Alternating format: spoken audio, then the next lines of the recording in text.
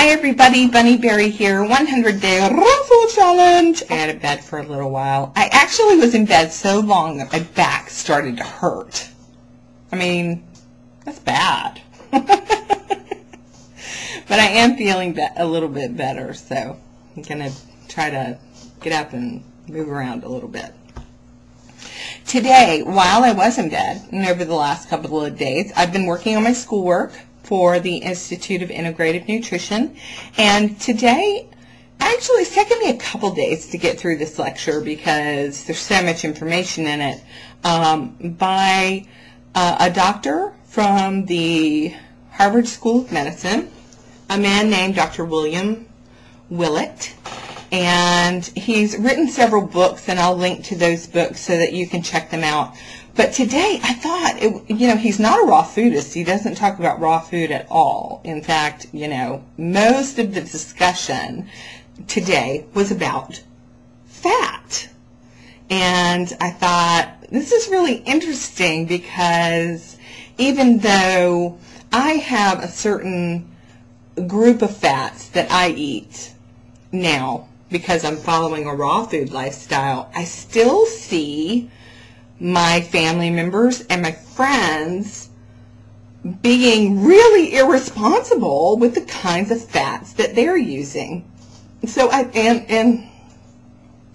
not the only person that lives in my house, but I am the only person who is trying to live a primarily raw lifestyle.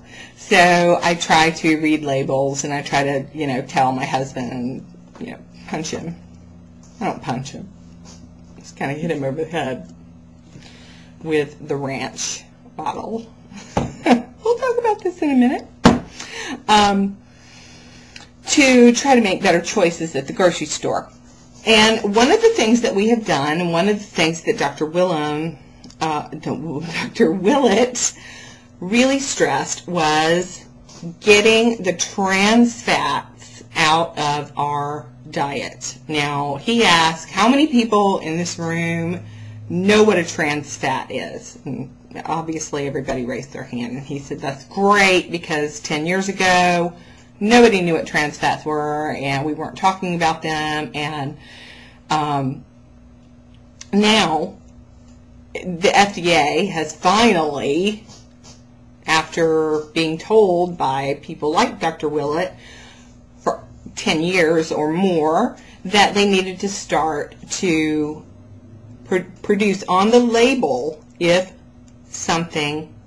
an oil or any substance has been hydrogenated, meaning turned from a solid block of fat, fake fat, or soybean oil or whatever. They've done something to it to make it solid when it doesn't naturally become solid. They have to let you know that they have then taken that altered substance, that altered oil, and put it into your food.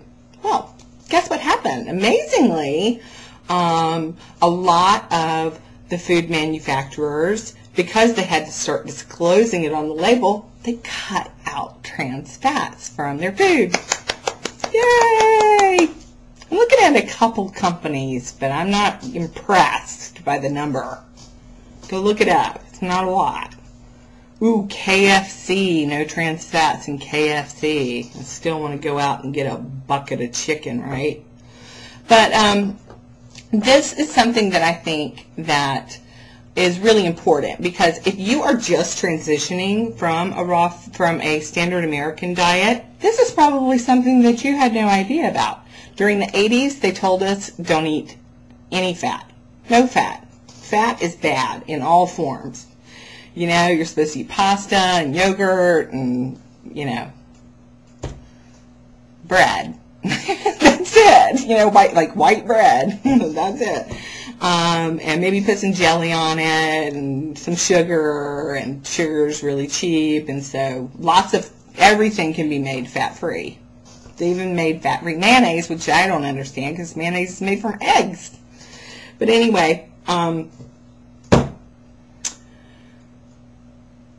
the deal is that then they found out, like, that all these people are getting diabetes. Why are they getting diabetes? Oh, because they have so many carbohydrates in their diet. And Dr. Atkins then became very famous for his diet theory of don't add any carbohydrates to your diet. And so now then everybody's like bread phobic, and so it's no wonder that here we sit in almost 2010 and we have no idea what we're supposed to eat.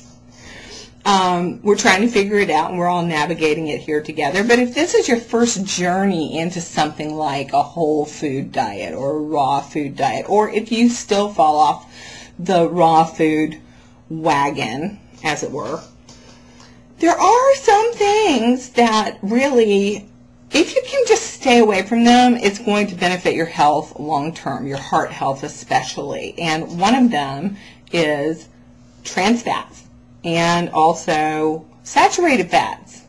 Okay? So polyunsaturated fats, monounsaturated fats are fine. And as a raw foodist, what we eat is actually those kind of fats are natural in the diet. We're eating olive oil, flaxseed oil, coconut oil, coconuts, coconut meat, avocados, nuts and seeds. If you can digest nuts give some people diverticulitis, so you cut out the nuts. But this is a good message that can start a health conversation with other members of your family. Like, for example, I have family members who still use like butter granules or spray butter on their food. And I'm like, why don't you just use regular butter? I mean, at least it's a whole food and, it hasn't been processed. Why don't you just eat some raw butter? Or why don't you just eat some butter instead of, like, spray butter? Because you read the back of the bottle and it's, like, frankenfood.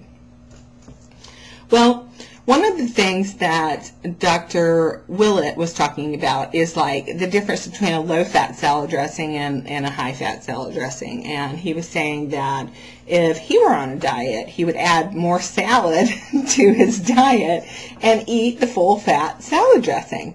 And this is a ranch, so this is something that I wouldn't eat just because, I'm not doing dairy. But if you read the ingredients on it, it's vegetable oil, in comma it says soybean oil, water, egg yolk, sugar, salt, buttermilk, vinegar, and then the herbs and spices. All pretty, pretty from nature ingredients, even though not vegan in any way. Now, if you saw the low-fat version of that, which I don't happen to have, it probably is going to start out by saying partially or completely hydrogenated vegetable oil, and there's going to be a ton more sugar in it. That's how they boost the flavor, and there may be even, ingredients that you can't pronounce on the back of the bottle because that's how they made it low fat. So,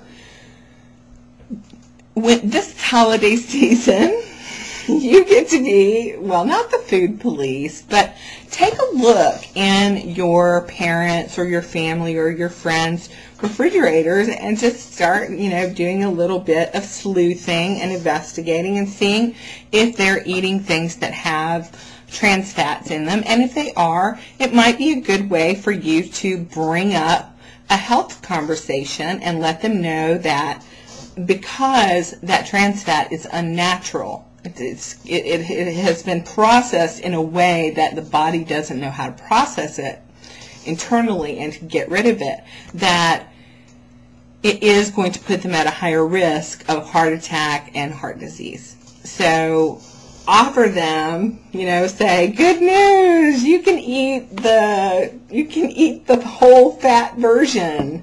It might mean that you have to eat a little bit less of it. Because, total calories do count.